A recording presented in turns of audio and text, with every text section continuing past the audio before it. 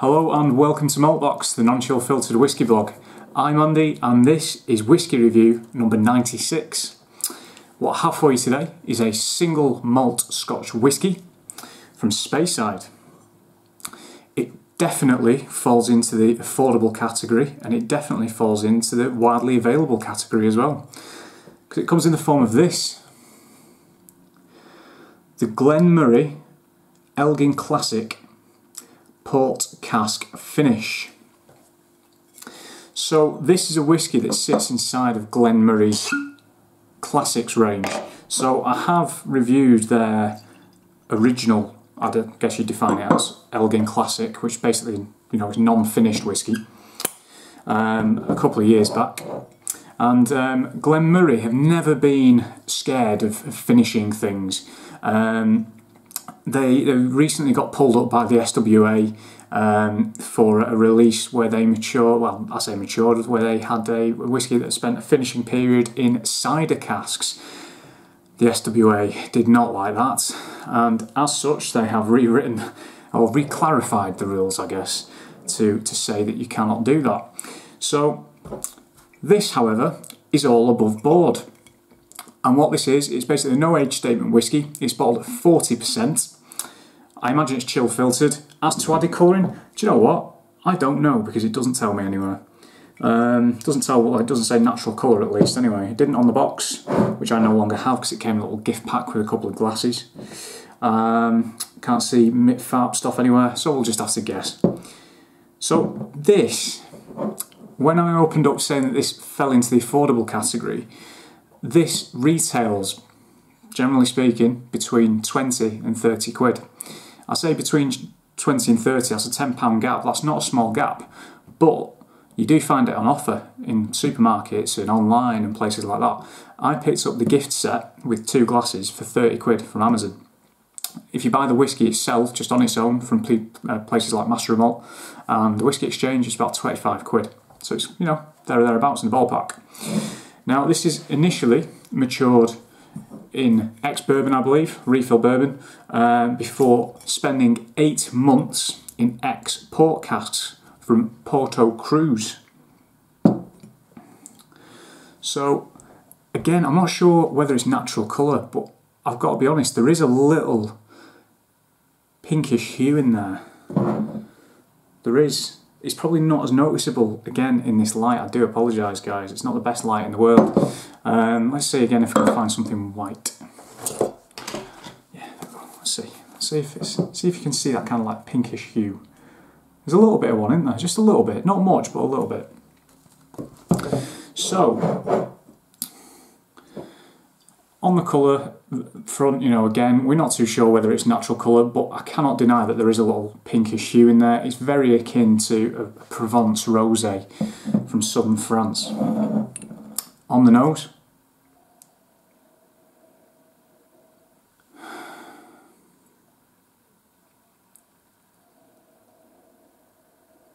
well, I mean, straight away, there's definitely a lot of influence there from that 8-month finishing period in those port casks. There's some very atypical port notes on the nose. We've got red berries, we've got chocolate, blackberries, many berries. It's all going on. It's very soft, it's very sweet, but it's also got a little bit of bitterness there as well.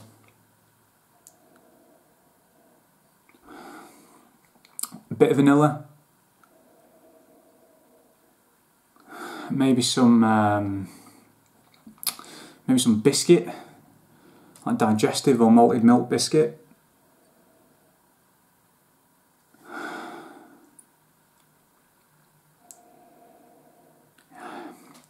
Quite drying at the end on the nose, actually.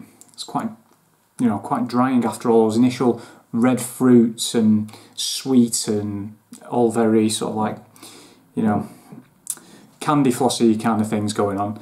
It's it gets a little bit dry towards the end. Quite well balanced. Yeah, maybe a little bit of coffee, possibly. So it's bottled at 40%.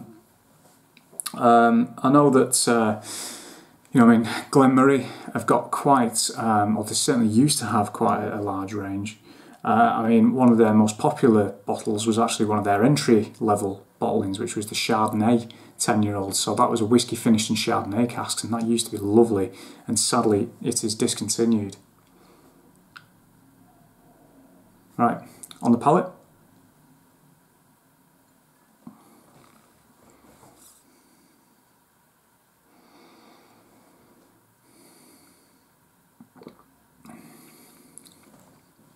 Mouth feels there or thereabouts.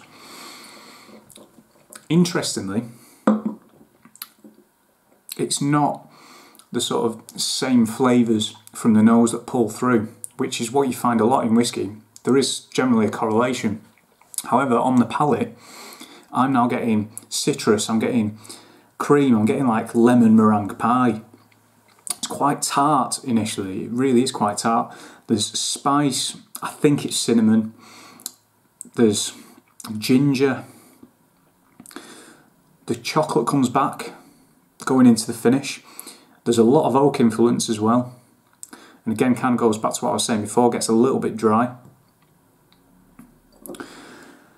I mean, this, I might as well say it, this isn't a whiskey that is A, going to blow your socks off, or B, upset anybody. That doesn't mean it's inoffensive. It's not. It's already, I can tell it's a very, very nice little drop.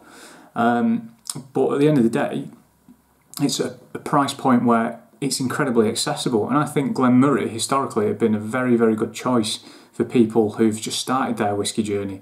Because you do find Glen Moray in supermarkets. You find them in Tesco and places like that. They're not a small operation. A lot of their whiskey goes into their parents' company blend, which I think is Label 5 over in France. So a lot of their malt actually goes into that range.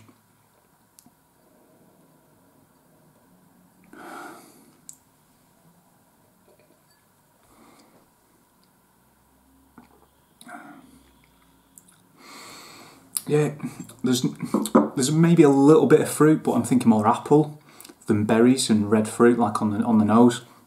For me, it's a lot crisper on the palate, not as soft. It's much more akin on the palate to the actual non-finished Elgin Classic. You know, there's a bit of vanilla, there's green fruits, stewed fruits, things like that. A little bit grassy actually as well. And the finish, again, chocolate, quite warm, decent length. I mean, I'll be honest with you, I would happily buy that again. This isn't something that you're going to sit down with for 2 hours and wax lyrical about it. This isn't a 1960s Lagavulin. This is not a 1928 Macallan.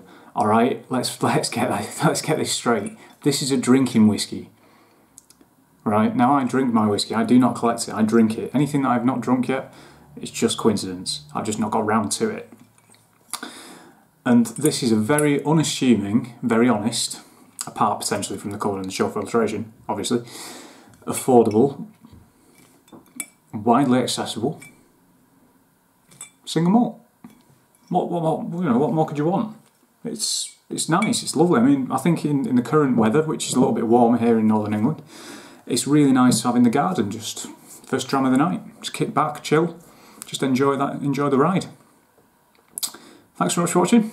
See you soon.